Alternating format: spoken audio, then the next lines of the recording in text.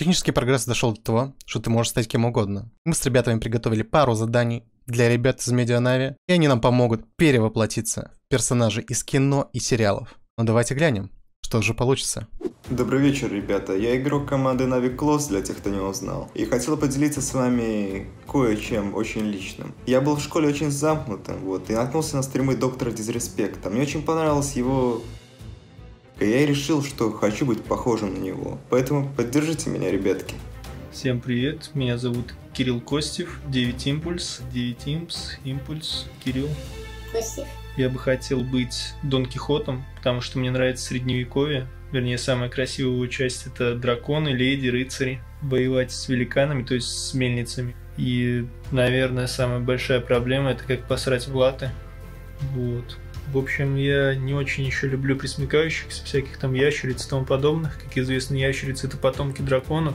Я помню, я в детстве, когда был маленький, мы с друзьями отрывали ящерицам хвосты. Я не очень этим горжусь, но я в своем роде рыцарь, получается. Вот именно драконы, они меня очень боятся, выходят.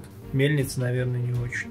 Привет, я Фузи, и я превратился в анимешника. Знаете, многие с чего-то начинают смотреть аниме, но вот мое первое аниме — это было аниме про Сайтаму, то есть про Ванпанчмена. Если честно, я хочу стать реально как он. У него очень блестящая причесочка и очень выразительные черты лица. Так же, как он, я очень много тренируюсь, чтобы сносить всех с одного реально удара.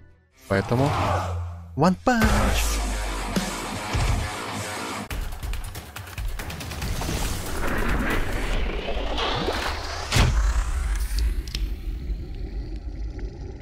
А нифига ты круто сделал, кстати, только что.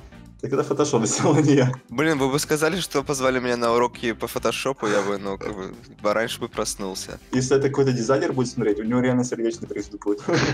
Учитывая, какая обстановка, это вообще хорошо заходит. У меня так знакомый в театре выступал, ему обоссанный костюм дали. Привет. Здорово. Ты, значит, сбрил усы, да? Сбрил усы. Пришлось. Почему? Ну, потому что я не выдерживал этой кринжоты. Так, смотри, это заготовочка, которая у меня есть.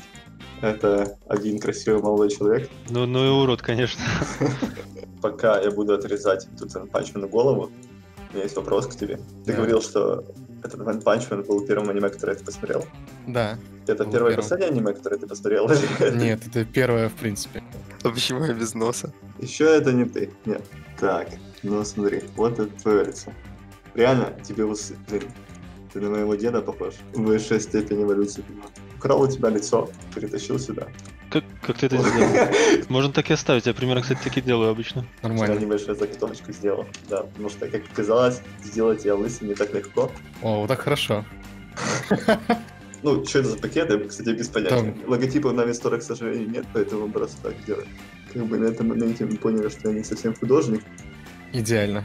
О, можно еще, знаешь, добавить этот элемент. Так, люди думают, что это такое, но настоящие фанаты Ванпанчмена понимают. Скинешь потом деда своего заценить. Хорошо. Нифига какой урод. Как будто поел только что. Я сделал вчера небольшую заготовочку. Опа, Сейчас. что там? Да, как ты думаешь, с кем будет сражаться твой персонаж? Я уже не помню его имя, но который был такой именно психопатом. Смотри, готов, да? Да, готов.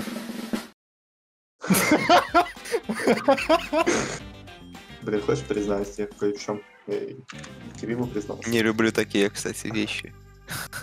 И я не смотрел ни одного стрима Дизреспекта. Блин, он, кстати, очень красивый, вы в курсе? И ничего такой, да. А еще он ростом 2.10. Я маленький респект, а он большой дизреспект. Так, говорил еще, ты ящериц ненавидишь, всяких драконов. У Да. меня есть такая идея, нужно тебе какого-то оппонента правильно добавить типа, на эту картинку. Так, теперь мы можем добавить все, что ты хочешь. Что ты думаешь, не хватает на этой картинке? О! Только давай, чтобы она была большая, реально. Во-во-во, да, вот больше пальца моего. Генос, вот. Да, точно, Генос. Надо его в этом, в стиле свидетеля. Он, кстати, похож, но с прической. Ой, вообще, я говорю про это и подумал. Хородется к тебе такой, типа... На этом у меня заготовка моя закончена, но мы можем добавить то, что ты хочешь. Мы можем добавить на него лицо что-нибудь, да? Давай добавим на него ACU. Это, короче, чел, который играет, ну, посредственно, но при этом вот все говорят, что он там самый сильный игрок в игре, потому что его много смотрит. Блин, что-то... Выглядит отлично. Блин, еще жаль, у меня усы недостаточно густые. Можем их попробовать затемнить? Давай попробуем затемнить. О! Ну, они бы такие были, в принципе. Они уже потом такие у меня стали. Ну и, короче, постоянно на стримах, типа, а вот ACU бы убил его, а вот ACU бы не умер, а ACU бы всем попал. Гибергомобить реально классно. Особенно таким, которым можно проапгрейдить, как это было в аниме. Мне не хватает сил. Сделайте меня сильней. Так, зайду в NAVI Shop, куплю кибернетическую руку. Руку киберспортсмена. Самое смешное, это... Где она на уровне? Учитывая, какая обстановка, это вообще хорошо заходит. Так, а почему ты по итогу выбрал Дизреспекта? Ну, ты говорил в ролике, потому что он тебя вдохновил, но я не понял, это сарказм или... Не, ну потому что я сейчас много стримлю. Потому что когда я нацепил на себя эти очки с этим микрофоном и наушниками, ну, не увидел вообще никаких отличий. И понял, что, наверное, смогу повторить судьбу его. А потом я начал пить... Оп. По-моему, это успех. Вот, так становится понятнее. Не, можно ему меч какой-то добавить. Смотри сюда. То есть он будет проходить между ног и... Вот в идеале это добавить какого-нибудь карлика. Было бы идеально. Но я не могу вспомнить, чтобы в аниме был карлик. Большой логотип NAVI должен быть. Это будет выглядеть вообще очень стильно. Не, мне кажется, логотип NAVI должен просто, не знаю, он должен бросаться в глаз. Я думал еще тебе оружие добавить в руку, все-таки типа дракон, поэтому я взял пистолетик. Нормально, кстати, самый лучший пистолет взял. Это реально самый крутой пистолет в игре? Это самый, наверное, бесполезный, блин. Ну типа, какой дракон, какое оружие против него, правильно? Слушай, возможно, стоит добавить Борецкого.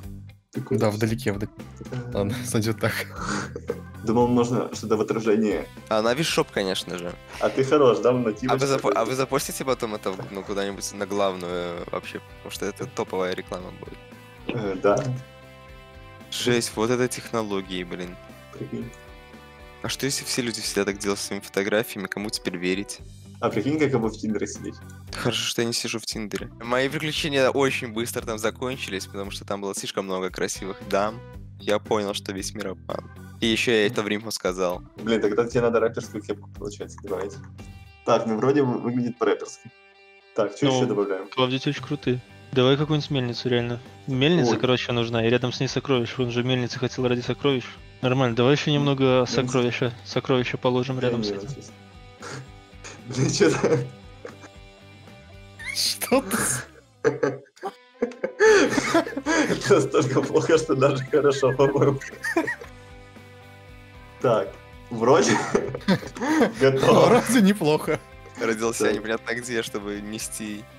Но ты это должен сиять на фоне этой типа серости, правильно? Я уже, по-моему, максимально сияю. Все. И как теперь понимать это изображение? Как ты режешь? Триасурия. Правильно. Я тебя проверял, видишь? Спасибо. А у вас психолога, да, нет в команде? Леха, cYpheR. Блин, просто я свободен, как бы. Так, вот так надо посадить. О, он еще красивее, так стал, кстати. Да, перевод черты лица видно лучше. Идеально. Реально шедевр. Не, по-моему, это успех. По-моему, это просто супер. Ну вышло круто, по-моему. Бля, ну вышло лучше, чем я ожидал, на самом деле. Да, такого мы еще не видели. Если это какой-то дизайнер будет смотреть, у него реально сердечко трясет будет.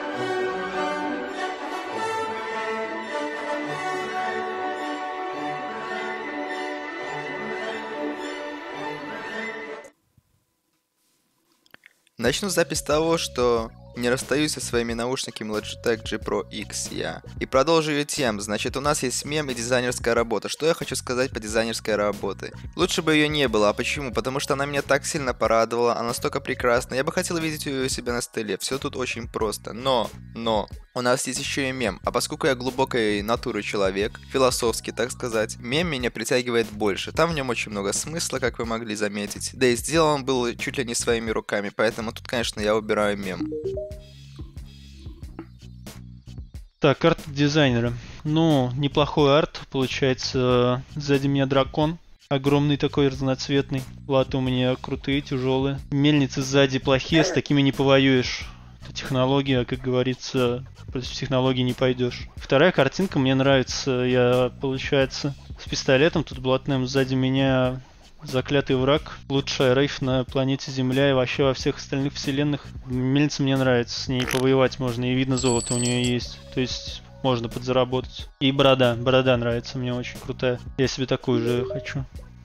Медиа NAVI отправили дизайнерский арт мной в виде сайтамы. Давайте заценим. Ну, я, честно, в шоке. Так реалистично. Выглядит реально очень натурально. Особенно вот это блестящая, вот просто до невозможности лысина. Это просто гениально. Да, мне очень нравится. Возможно, стоит поставить одну аватарку в социальной сети. А может быть, даже в Тиндер. Но все же, вариант, который мы делали мемный, мне нравится больше. Там был антагонист, был союзник в виде свидетеля. Поэтому мне нравится мемная пикча больше, да. Это факт.